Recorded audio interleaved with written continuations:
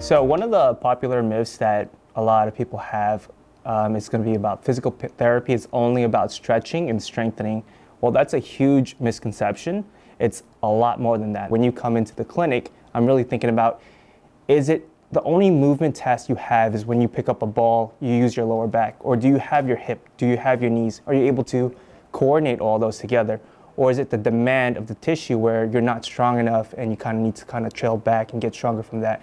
So we're kind of using those two buckets, I would say, to kind of analyze what you have and go from there. So when we think about the demands of pickleball, it's similar to tennis where you have to accelerate, go up to the net, and really slam down the ball, ideally, right? So like we talked about the buckets, is it more of your tissue demand, your ability to kind of use your legs, go run fast, and then decelerate, stop, and that kind of hurts you? Or is it the demand of using your lower back and kind of getting low with your back instead of your hips and knees, right? So those are two different areas we're trying to look into.